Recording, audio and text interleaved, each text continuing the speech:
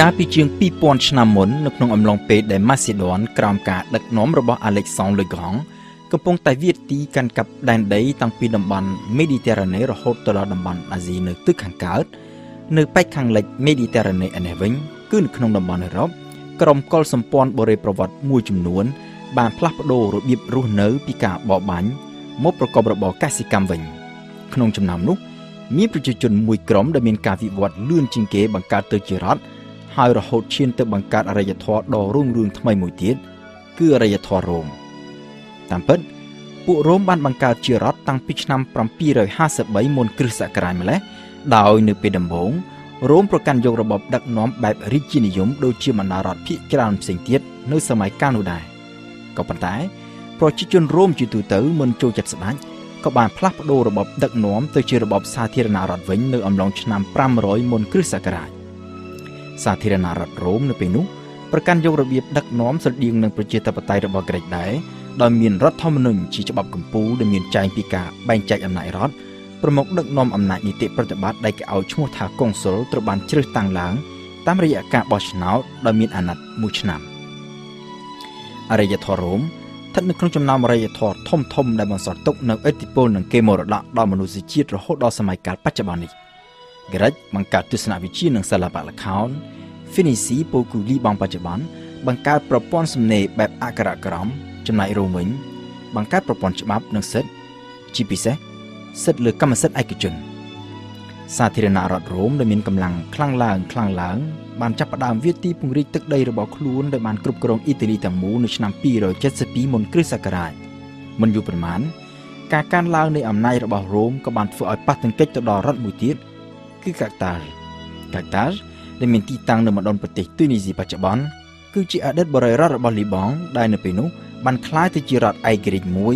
ហើយជាមហាអំណាចមួយនៅក្នុងតំបន់មេឌីទែរ៉ាណេសង្គ្រាមរវាងរ៉ូមនិងកាតាសដែលគេឲ្យឈ្មោះថាសង្គ្រាមពីនិកក៏បានផ្ទុះឡើងនៅឆ្នាំ264មុនគ្រិស្តសករាជ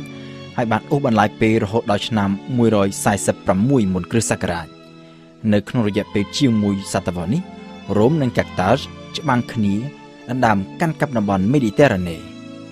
នៅពេលមួយកងទ័ពកាតាសដែលស្ថិតក្រោមការដឹកនាំរបស់មេទ័ពដ៏ល្បីមួយឈ្មោះថា Hannibal និងដែលមានទ័ពដំរីដែលនាំចូលមកពីឥណ្ឌាមានព្រៀបយ៉ាងខ្លាំងលើទាហានរ៉ូមដែលបានវាយកាន់កាប់អេស្ប៉ាញនៅប៉ែកខាងត្បូងហ្គោលពលគឺប្រទេសបារាំងបច្ចុប្បន្នហើយវាយលុកចូលដល់ប៉ែកខាងជើងអ៊ីតាលីដែលជាមូលដ្ឋានធំរបស់រ៉ូមនៅក្នុងពេលដែលកងទ័ពកាតាសកំពុងឡោមព័ទ្ធអ៊ីតាលីកងទ័ពរ៉ូមក៏បានបញ្ជូនទ័ពរបស់ខ្លួនតាមកប៉ាល់ចេញពីប៉ែកខាងត្បូងអ៊ីតាលីឆ្លងកាត់សមុទ្រមេឌីទែរ៉ាណេឲ្យមកវាយលុកចូលទៅក្នុងទូនីស៊ីដែលជាមូលដ្ឋានធំរបស់កាតាសដោយមានការភិតភ័យកាតាសក៏បានបញ្ជាឲ្យ Hannibal ដកកងទ័ពចេញពីអ៊ីតាលីមកវិញដើម្បីមកជួយការពារទូនីស៊ីក៏ប៉ុន្តែមកដល់ទូនីស៊ីកងទ័ពរបស់ Hannibal ក៏ត្រូវបានទាហានរ៉ូមវាយបំបាក់កាតាសក៏បានសុំចុះចាញ់ហើយរ៉ូមក៏ដណ្ដើមកាន់កាប់អេស្ប៉ាញនៅប៉ែកខាងត្បូងនៃដែនដីរបស់ពួកហ្គោលលទ្ធផលនៃសង្គ្រាមរវាងរ៉ូមនិងកាតាសគឺជាចំណុចរបត់ដ៏សំខាន់មួយនៃប្រវត្តិសាស្ត្ររបស់លោកខាងលិច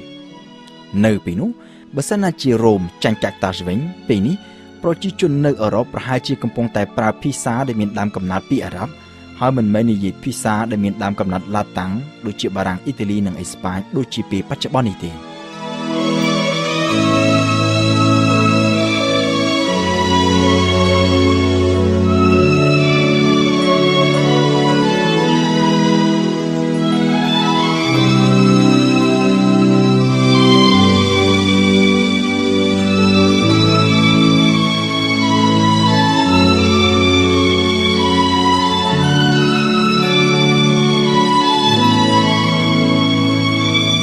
ក្រោយពីបានឈ្នះសង្គ្រាមលើកាតាស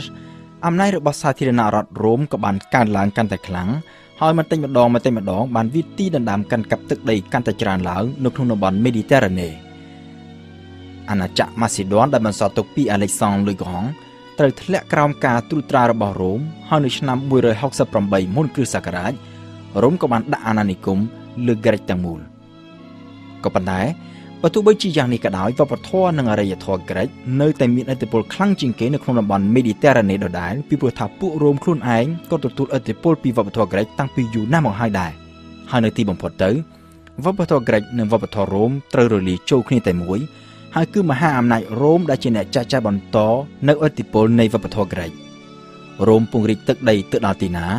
ឥទ្ធិពលនៃវប្បធម៌របស់ក្រិចក៏រីកសាយភាយទៅដល់ទីនោះដែរគិតត្រឹមសតវត្សទី2មុនគ្រិស្តសករាជគឺជាលើកទី1និងជាលើកចុងក្រោយគេបង្អស់នៅក្នុងប្រវត្តិសាស្ត្រតំបន់នៅជុំវិញសមុទ្រមេឌីទែរ៉ាណេទាំងមូលត្រូវធ្លាក់ក្រោមការគ្រប់គ្រងរបស់រដ្ឋនិងអរិយធម៌តែមួយគត់គឺសាធារណរដ្ឋរ៉ូមនៅពីនោះគ្មានសត្រូវណាពីខាងក្រៅដែលហ៊ានងើបឡើងប្រឈមមុខជាមួយនឹងរ៉ូមនោះទេក៏ប៉ុន្តែរ៉ូមត្រូវប្រឈមមុខនឹងសត្រូវមួយផ្សេងទៀតគឺចំនួនផ្ទៃក្នុងខ្លួនឯងប្រជាជនរ៉ូមមានចំនួនកើនឡើងយ៉ាងឆាប់រហ័សហើយមានចំនួនកាន់តែច្រើនចំណែកឯស្ថាប័ននយោបាយនៃសាធារណរដ្ឋរ៉ូមដែលបង្កើតឡើងដំបូងសម្រាប់គ្រប់គ្រងរដ្ឋតូចមួយនោះក៏ត្រូវប្រឈមមុខនឹងបញ្ហាហើយលែងអាចគ្រប់គ្រងរដ្ឋដ៏ធំនិងដែលមានប្រជាជនយ៉ាងច្រើនសន្ធឹកសន្ធាប់បែបនេះបានតទៅទៀតរ៉ូមក៏ត្រូវធ្លាក់ក្នុងសង្គ្រាមស៊ីវិលនិងការបះបោររបស់ប្រជាជនដូចជាការបះបោរនៅក្រិចនិងនៅអេស្ប៉ាញជាដើមហើយចលាចលផ្ទៃក្នុងរបស់រ៉ូមនេះក៏បានអូសបន្លាយពេលរហូតដល់ទៅមួយសតវត្សក៏ប៉ុន្តែបើទោះបីជាមានវិវាទផ្ទៃក្នុងរ៉ាំរ៉ៃបែបនេះក៏ដោយអំណាចរ៉ូមនៅក្នុងតំបន់មេឌីទែរ៉ាណេមិនបានធ្លាក់ចុះនោះទេរ៉ូមនៅតែបន្តធ្វើជាមហាអំណាចនៅក្នុងតំបន់មេឌីទែរ៉ាណេដដែលនៅប្រមាណជាពាក់កណ្ដាលសតវត្សទី1មុនគ្រិស្តសករាជនៅពេលដែលរ៉ូមកំពុងតែស្ថិតនៅក្នុងភាពចលាចលផ្ទៃក្នុងអិសរាជជនដ៏សំខាន់មួយក៏បានលេចមកឡើងនៅក្នុងប្រវត្តិសាស្ត្ររ៉ូមគឺ Jules Caesar បានជាប់ឆ្នោតជាកុងស៊ុលរ៉ូមគឺអំណាចនីតិប្រតិបត្តិនៃសាធារណរដ្ឋរ៉ូមនៅឆ្នាំ59មុនគ្រិស្តសករាជក្រោយមកទៀតសេសាបានដឹកនាំកងទ័ពរ៉ូមធ្វើសង្គ្រាមវាទីកាន់កាប់តំបន់ជាច្រើននៅក្នុងទ្វីបអឺរ៉ុបហើយនៅឆ្នាំ52មុនគ្រិស្តសករាជសេសាបានវាយបំបាក់ពួកហ្គោលគឺប្រទេសបារាំងបច្ចុប្បន្ននៅត្រង់កន្លែងមួយដែលគេហៅថាសមរភូមិអាឡេស៊ីយ៉ាក្រោយពីជ័យជំនះនេះសេសាបាននាំទ័ពវិលត្រឡប់ទៅកាន់រ៉ូមវិញដែលបានប្រើកម្លាំងទ័ពវាដណ្ដើមយកអំណាចទាំងអស់មកកាន់កាប់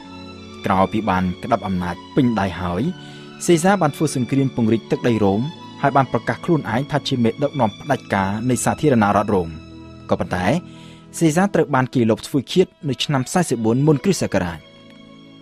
មរណភាពរបស់ Jules Caesar គឺជាចំណុចចាប់ផ្ដើមមួយដែលបានធ្វើឲ្យរបបសាធារណរដ្ឋនៅរ៉ូមឈានទៅរកការដួលរលំហើយជំនួសមកវិញដោយរបបដឹកនាំថ្មីមួយទៀតគឺចក្រភពរ៉ូមដែលចាប់កំណើតឡើងនៅឆ្នាំ27មុនគ្រិស្តសករាជ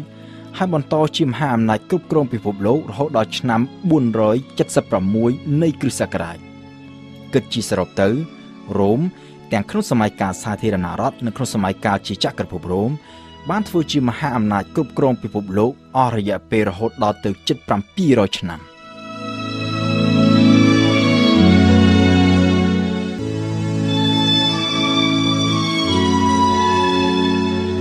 នៅឆ្នាំ27មុនគ្រិស្តសករាជពោលគឺ2040ឆ្នាំមុនសម័យកាលបច្ចុប្បន្ន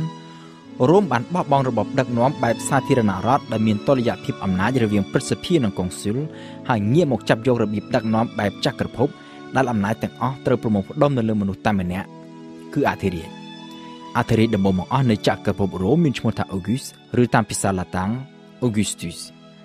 នៅក្នុងរយៈពេល56ឆ្នាំដែលលោកកាន់អំណាចអធិរាជ Auguste បានស្ដារប្រទេសជាតិឡើងវិញឲ្យចេញពីភាពប្រឆាំងនៃវិវាទផ្ទៃក្នុងដែលបានអូសបន្លាយពេលអស់រយៈពេលប្រមាណជាមួយសតវត្សរ៍កន្លងទៅហើយបានដឹកនាំចក្រភពរ៉ូមឆ្ពោះទៅរកសុខសន្តិភាពនិងវិបុលភាពកំណែទម្រង់សង្គមជាច្រើនត្រូវបានរៀបចំធ្វើហើយក្នុងពេលជាមួយគ្នាការច្បាំងវាទីពង្រីកទឹកដីនៃចក្រភពរ៉ូមក៏ចេះតែបន្តតាក់ទងទៅនឹងវិស័យយោធារ៉ូមបានបង្កើតនៅរចនាសម្ព័ន្ធកងទ័ពថ្មីស្រឡាងមួយដែលមិនមានអ្នកណាធ្លាប់ធ្វើពីមុនគឺកងទ័ពអាជីពទាហានរ៉ូមមិនមែនជាកសិករដែលគេកេណ្ឌយកមកច្បាំងក្នុងពេលដែលមានតម្រូវការហើយពេលចប់ចម្បាំងវិលត្រឡប់ទៅធ្វើស្រែចម្ការវិញដោយអ្វីដែលប្រទេសផ្សេងទៀតធ្លាប់ធ្វើពីមុនមកនោះទេនៅរ៉ូមទាហានបំពេញមុខងារក្នុងជួរកងទ័ពជាអចិន្ត្រៃយ៍ចេញទៅច្បាំងនៅពេលមានចម្បាំងហើយនៅពេលដែលគ្មានចម្បាំងត្រូវទទួលការវឹកវើដោយទទួលប្រាក់បៀវត្សដូចជាការបំពេញមុខរបរផ្សេងទៀតដូច្នោះដែរហើយដូច្នេះហើយបានជានៅក្នុងសម័យកាលនោះចក្រភពរ៉ូមមានកងទ័ពដែលមានជំនាញបំផុតដែលធ្វើឲ្យប្រទេសផ្សេងទៀតមានការខ្លោបខ្លាចគ្រប់គ្នាតាមរយៈទាហានអាជីពនេះចក្រភពរ៉ូមទាំងនៅក្រោមការដឹកនាំរបស់អធិរាជ Auguste និងអធិរាជក្រោយមកទៀត បានទទួលជ័យជំនះនៅស្ទើរតែគ្រប់សមរភូមិហើយច្បាំងវាទីពង្រីកទឹកដីរបស់ខ្លួនចាប់តាំងពីអង់គ្លេសនិងតំបន់អឺរ៉ុប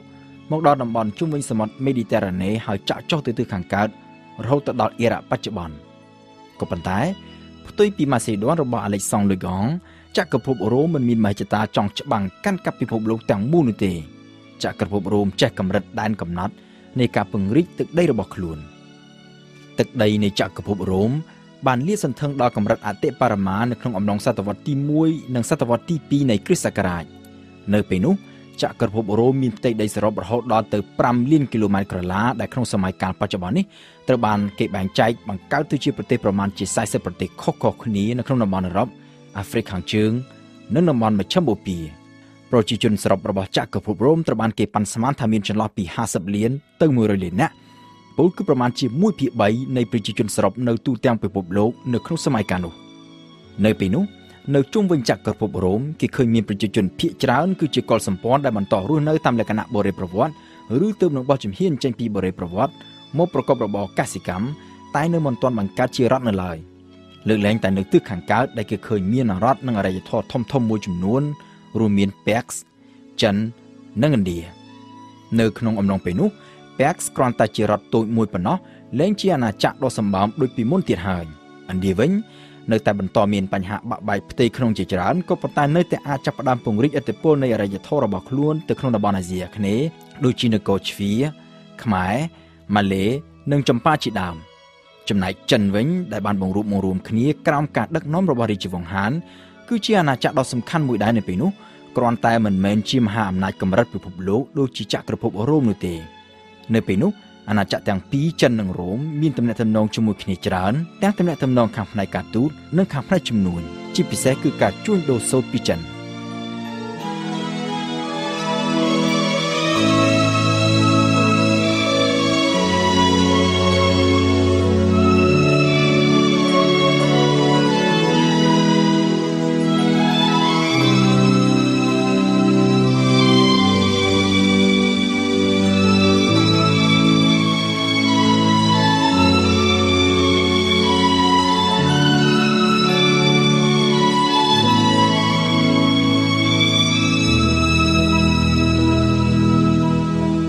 ចក្រភពរ៉ូមត្រូវបានគេកត់ត្រាឈ្មោះក្នុងប្រវត្តិសាស្ត្រថាជាមហាអំណាចដ៏សម្បើមមួយនៅក្នុងប្រវត្តិនៃមនុស្សជាតិ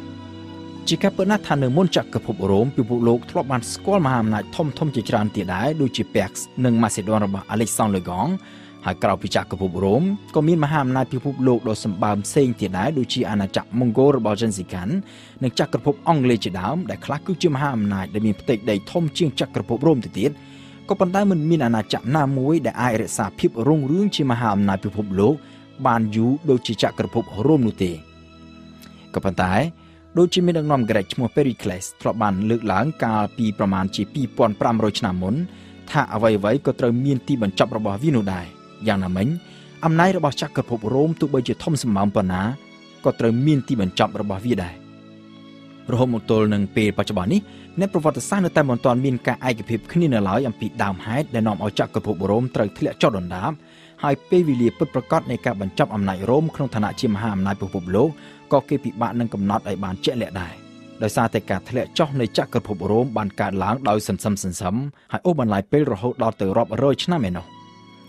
នៅក្នុងការសិក្សាអំពីដើមហេតុដែលនាំឲ្យចក្រភពរ៉ូមធ្លាក់ចុះដុនដាប